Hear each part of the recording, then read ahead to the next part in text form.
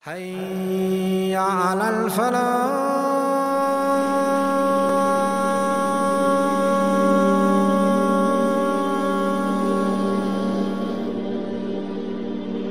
We will talk about another mountain of the mountains of the companions, may Allah be pleased with them. We will talk about one of those whom the Prophet ﷺ gave them the glad tidings that they are in paradise. We'll talk about Rahman ibn Auf, may Allah be pleased with him. It was said that his name was Abd Amr, and some say it's Abd al-Harith, and others say that it was Abd al-Ka'bah, and the Prophet ﷺ changed his name into Abd al-Rahman.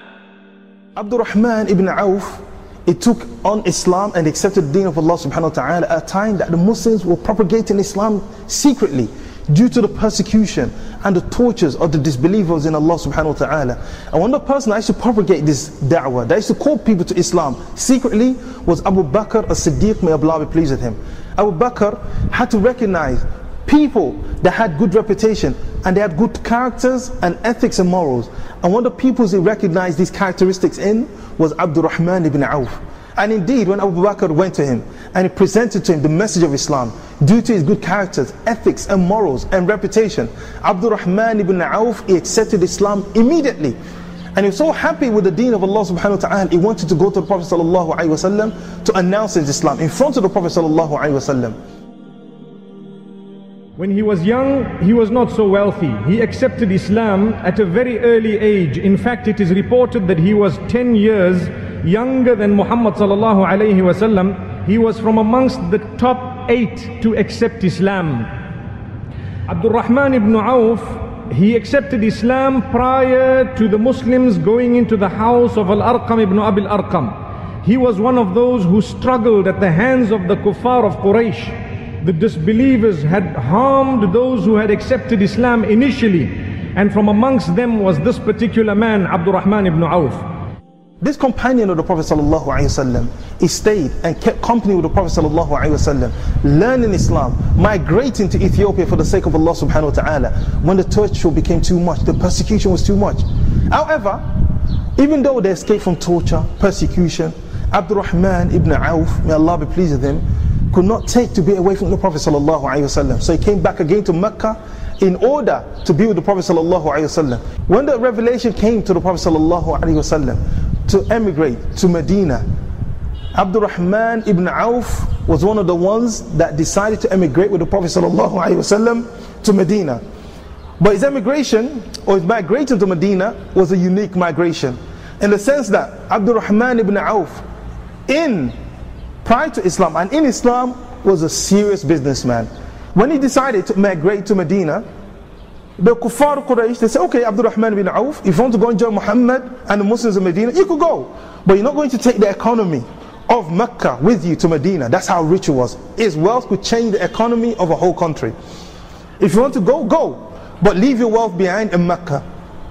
So Abdur Rahman ibn Auf, all this wealth which he had amassed and worked hard for, he had a choice, either to stay in Mecca with his wealth, or to emigrate to Allah subhanahu wa ta'ala and the Prophet sallallahu and the Muslims in Medina. So he decided to leave every single penny, left all his wealth in Mecca to go to the Prophet sallallahu alaihi wasallam and the Muslims in Medina.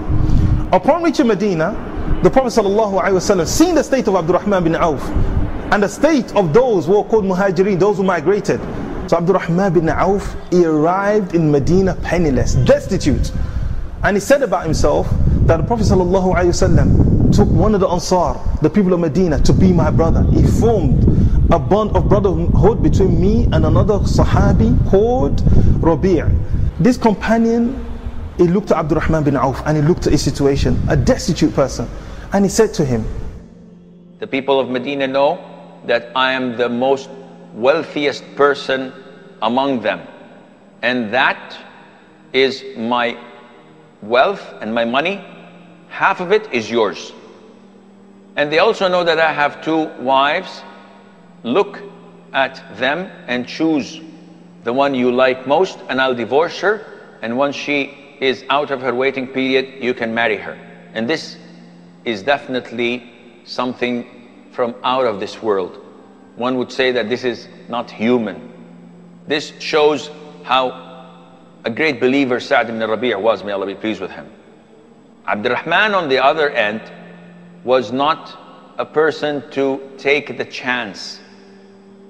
Abdurrahman was an honorable companion, was a man of honor. He valued this offer and he cherished his brother in Islam. He said, may Allah bless your wealth and bless your wives, but show me where the market is. He went to the marketplace, wherever he could find, some wood, some rope, he went to the marketplace immediately. Because Abdurrahman bin Auf, he never gave up hope. He took these things, he went to the market. And the Prophet ﷺ did not see him for a while. And once he saw him, after a while, he saw some marks on his face, some type of makeup that the men used to wear when they get married. So the Prophet ﷺ asked him, what is this, Abdurrahman? He said, Ya Rasulullah, O Messenger of Allah, I got married. Subhanallah, this is a person that arrived as a destitute. A marriage, it cost in those days. He had to pay the dowry and everything. So the Prophet ﷺ asked him, what did you give her as dowry, Abdurrahman? He said he gave her a certain amount of gold. At this, the Prophet ﷺ smiled and he said to him, follow the sunnah of doing a walima. Abdurrahman bin Auf, he took the advice of the Prophet ﷺ and he had a feast for his wedding. Muhammad ﷺ made a dua for Abdurrahman ibn Auf. May Allah grant you blessings, barakah, in your wealth and in your family. Because he got married in the correct way. He was married when he did not really own much. Abdurrahman ibn Auf, he says, that dua upon the occasion of my marriage that Muhammad ﷺ had gave me was so powerful that wallahi the world came to my feet. And he says, if I moved a stone, I would find underneath it gold or silver. This was Abdurrahman ibn Auf. He took part in the battle of Badr and he did well. He took part in the battle of Uhud and he did very well. But as for his wealth, he earned so much, he became so wealthy that he was one of those whom when the caravans were seen far away from Medina, they immediately knew this is the caravan of Abdurrahman ibn Auf. He was one of those who competed with Uthman ibn Affan radiyallahu anhu. He had so much of wealth, even Uthman ibn Affan once saw the caravan of Abdurrahman ibn Auf when he was returning from his own journey. He looked at it and he said, that is a man whom Allah has blessed with a lot of wealth. Yet when he made hijrah, he had absolutely nothing. When he got married, he had very little. The first amount that he ever earned, he got married with.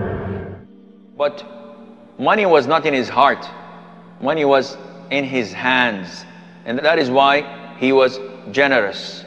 It was reported that in one single day, he freed 30 slaves of his for the sake of Allah. He did not wear fancy clothes or ride fancy rides. He was a normal Muslim.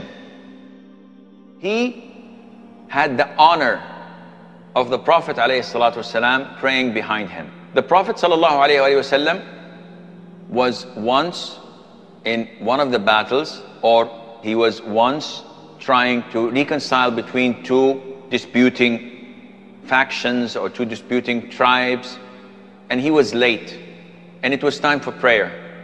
And it was said that it was Fajr prayer. So it was almost sunrise. And they were waiting for the Prophet, but he did not show up, sallallahu alayhi wasallam. So Bilal, the one calling for the adhan, said, okay, what do you want us to do? So Abdurrahman said, call for prayer. And he led the prayer. He prayed 1 rak'ah, and then came the Prophet ﷺ, and he joined the congregation and he prayed 1 rak'ah with Abdurrahman and then completed his prayer. So this is an honor that was only to be given to Abdurrahman bin Auf, may Allah be pleased with him, and to Abu Bakr before that, may Allah be pleased with them all. Only these two companions whom the Prophet ﷺ had prayed behind them. Abdurrahman ibn Auf, may Allah be pleased with him, was also one of the knowledgeable companions of the Prophet ﷺ. It was reported that when Umar ibn Khattab, may Allah be pleased with him, went in one of his travels to the north of Arabia to Asham, this area was struck by plague. So they did not know what to do. And in comes Rahman ibn Auf, may Allah be pleased with him. And he said, what's the issue? He wasn't there, he was somewhere else. And when they told him, he said, in this case, I will tell you what I've heard from our Prophet sallallahu alaihi wasallam. Our Prophet sallallahu alaihi wasallam said that if you hear of the plague in a city, in an area, do not go into it. And if the plague strikes in an area where you are inhabiting, where you are living, then you must not go out of it. So this, in short, is the quarantine that the Prophet ﷺ had set to protect the people. In one of the greatest battles in which the Prophet ﷺ needed a lot of donations, that this donation that was received by the Prophet ﷺ was so amazing, subhanallah, that Umar radiallahu anhu, may Allah be pleased with him, said about these donations, that on this particular day, the donation for myself was so large, I thought I would do Abu Bakr. Well, you know what Umar gave for donation? He gave half of his wealth, half of everything he earned. Abu Bakr, may Allah be pleased with him, he gave every single thing he owned for the sake of Allah subhanahu wa ta'ala. But yet the donation was not enough. So now they needed more donation. Then came forth Rahman bin Auf. He came forth with a bag full of so much gold, he put it on the lap of the Prophet sallallahu alaihi wasallam. Umar, he said, even though people have been donating half of their wealth, everything they earned, he said this donation of Rahman bin Auf was so great that he thought to himself, Rahman bin Auf had committed some kind of sin, he wanted to take some expiation.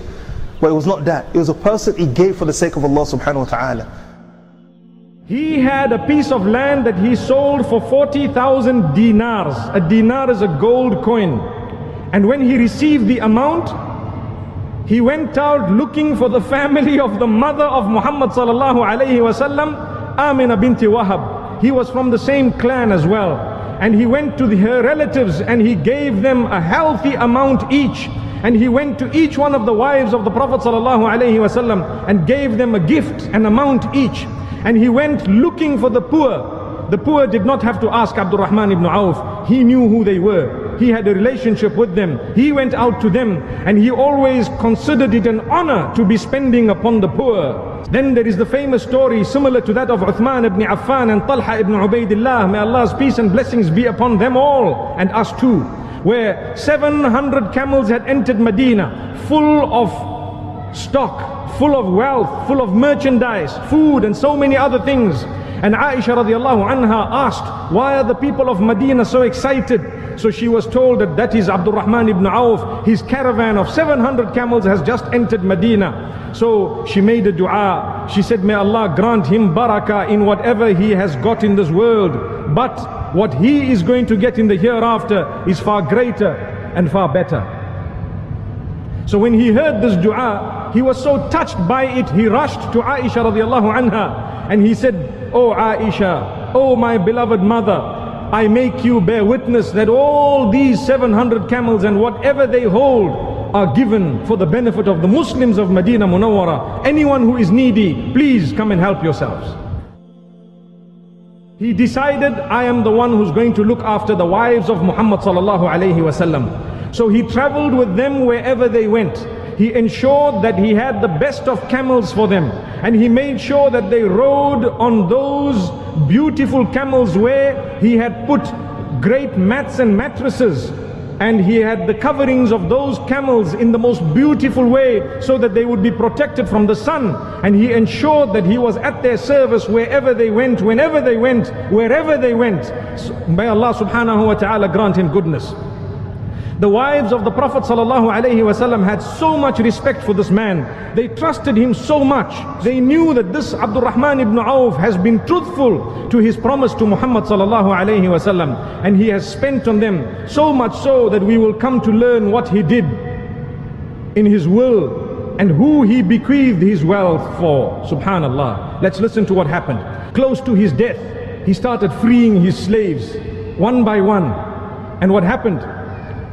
He wrote all those who took part in the battle of Badr, and they have remained, they are alive each one of them should get 400 gold coins, and they were 100 of them, which means 40,000 gold coins were given at the time that Rahman ibn Auf died, distributed to those who were the remainder of the people who took part in the Battle of Badr. Then they found that he had left a large amount of wealth for each one of the remainders of the wives of Muhammad sallallahu alayhi wasallam.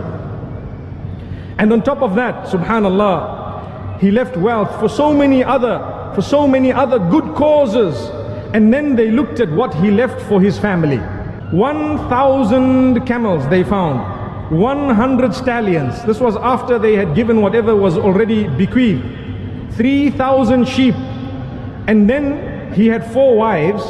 They had to share 1/8 between them, which means they were getting approximately 3.5% of his wealth.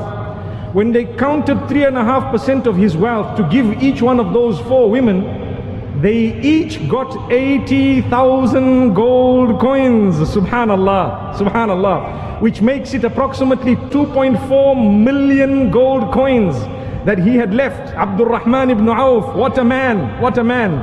And yet, subhanallah, this was the dua, simplicity of marriage. And that is the occasion upon which Muhammad sallallahu alayhi wasallam made a dua.